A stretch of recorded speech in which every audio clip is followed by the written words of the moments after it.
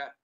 Hey there, my name is Steve Richards. I'm 29 years old. I was diagnosed with aortic stenosis when I was born. So I had a heart murmur, and it was something that was constantly watched from the moment I was born for my entire life. So I would go to see a cardiologist at least once a year.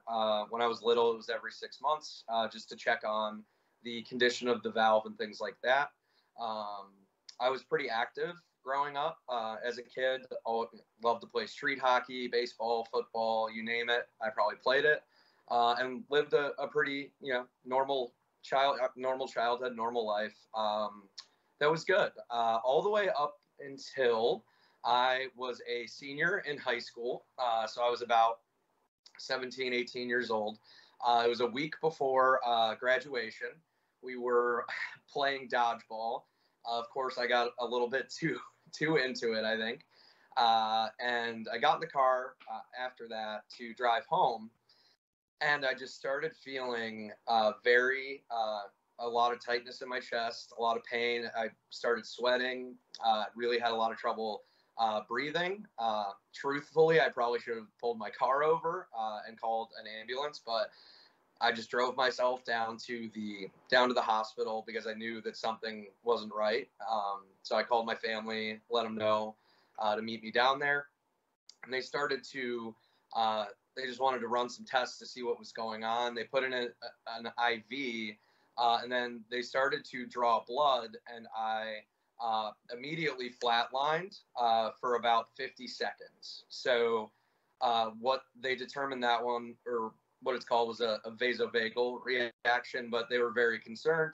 I woke up after 50 seconds and saw about 5 doctors standing around my head, and I was like, "Hey guys, how's it going?"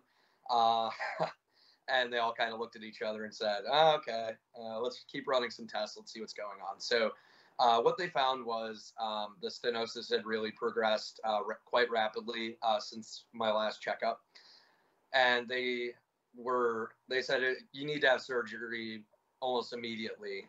So tomorrow, the next day, and you need to have your valve replaced. Well, I wasn't going to miss out on walking for graduation. So I said, I will gut it out for the next week. I did. Walked to graduation with my twin sister. It was great. And all my friends. And the next day, I was at the Cleveland Clinic, ready to get my valve replaced. So what they decided to do for that surgery was they replaced it with a bovine pig valve, which at the time, this would have been in 2010, the research would show then that was a viable option. As I continue this story, you may find that wasn't so much the case, and it certainly isn't the case now when this is being recorded in 2021. So I was obviously there were a lot of emotions going on there at the time. Like I was ready to go to Penn State for college in 3 months, and they're like, "Oh yeah, you're good.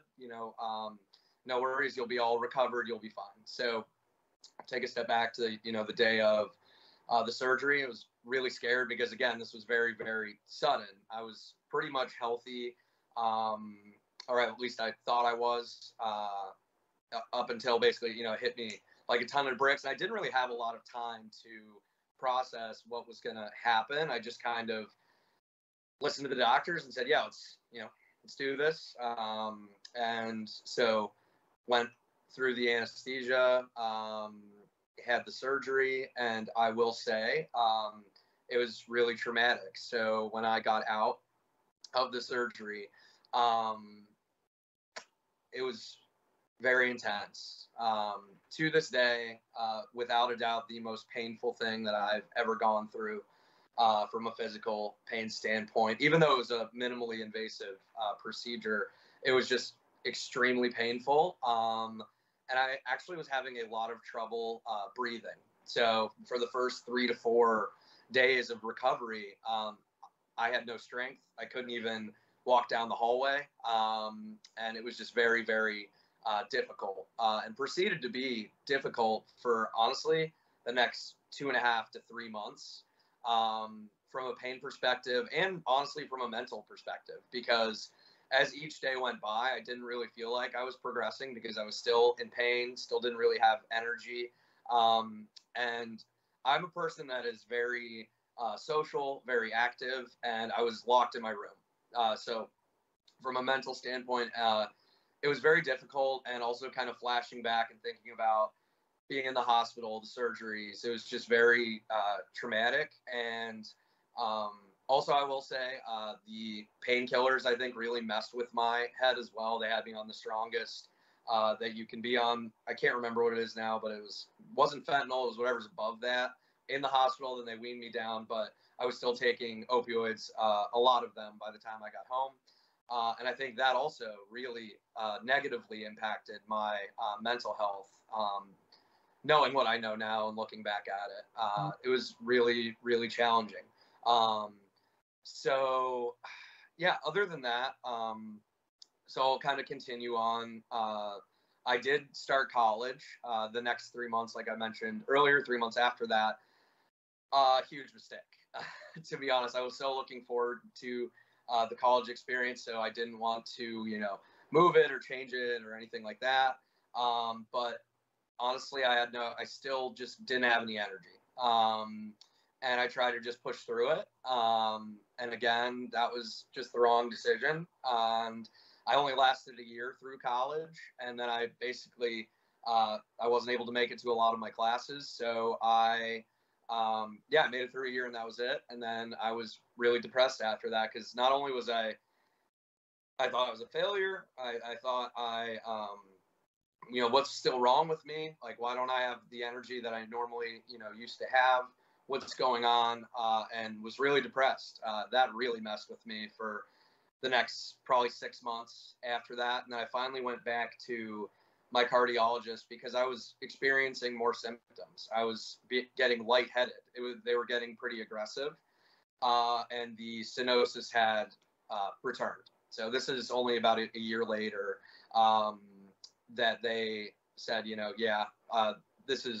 right, basically. Yeah, your symptoms are what you think they are. You're going to have we're going to have to do another surgery because this first one did not work. I will tell you that was probably the scariest thing that I've ever heard in my entire life. So just because of how traumatic the first one was, as well as, what are my options this time around? At the time, again, I was only about 19 years old. And I'm like, okay, great. So I'm going to have to go through this all over again. And it was a challenge. I actually, when they first told me that, I actually said no. I said, I can't do it. Honestly, I can't do it again. I can't put myself through that. And luckily, I had a good support system around me that I'm very thankful for, that changed my mind. But my gut reaction was, no, I can't go through that again. No way.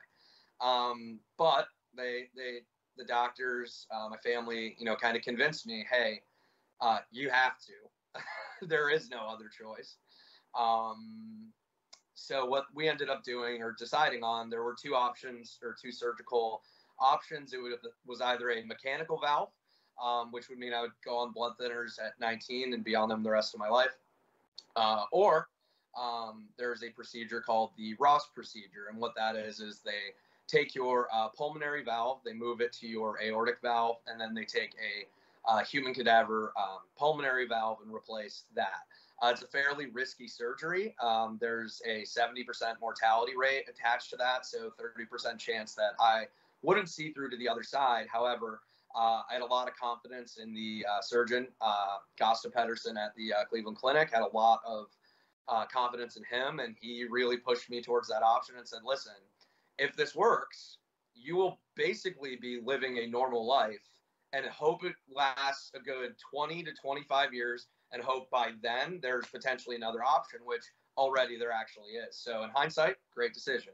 But from a mental perspective, it was, again, very, very challenging, trying to accept the fact that I was going to have to go through this process again. And like I said, my support system was great, and I'm very thankful for that. However, it was very draining mentally. It was difficult. I would keep flashing back to the first time and how difficult and painful and challenging it was, and thinking like, how am I even going to get through this again? So with all that being said, at that time, I also want to mention this. I did see a therapist right after my first surgery, when I was kind of having those issues, and also leading up to this one. I'm a firm believer in seeking help and professional help, especially. I needed it, I was so thankful that I did. So between the first and the second, and then even after the second, it's something that I continued to seek, and really, it really helped me. But for the second one, obviously it was a success. It actually wasn't as painful. It was a much better experience, to be honest. And yeah, I was really happy to see the other side, I guess. And yeah, that was, I guess I'm 29 now, so that was 10 years ago. In the time since, I got into sales, and kind of worked my way all the way up.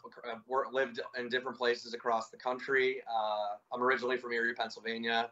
I lived in Fort Collins, Colorado. I lived in Denver. I lived in Sioux Falls, South Dakota. Now I find myself in Buffalo, New York. And it's just been, I've been able to, be happy, and I've been successful. And I can't tell you, looking back and talking to that 19-year-old kid, 18-year-old kid, hey, it's going to be okay. You're going to be able to fight through this and see the other side. I wouldn't have believed it, to be honest with you. That's how kind of bad my mental state was. And it's still to this day, it comes up. I think about it. It's something I work through with and talk to my therapist about, and my friends. And, it's something that I constantly think about. I actually did have a scare a few months back, where I was getting chest pain. It just turned out to be anxiety, because honestly, I was like, a third time? No way, can't do it. So that was challenging, but was able to get through that. And now I'm really happy to be here. I have a really positive outlook on things, especially after the second one, because in my mind, every day that I am here is truly, it's incredible. I think every single one's a gift. And I try and live my life that way. And it's really helped me to succeed and be successful, with relationships, with work, with life. So just, I guess, in recap, and I work for a startup called Kangaroo Time. I mean, how fun is that? It's terrific. And I love what I do, and I'm just happy to be here. So I guess any advice to anyone that's watching this, or that may have to go through that sort of surgery, it's going to be okay. Trust in yourself and the support system around you, and seek help, whether that's from the community here, or whether that's from a professional. Don't be afraid to go out and seek that help, and get through it from a mental perspective. Obviously, the physical side is difficult too, but make sure to always keep in mind, like, you're going to get through this. It's going to be okay. And if you need to seek help, you should. And it's really nothing to be ashamed of. And yeah, that's kind of my story. And thanks so much for listening. I appreciate it.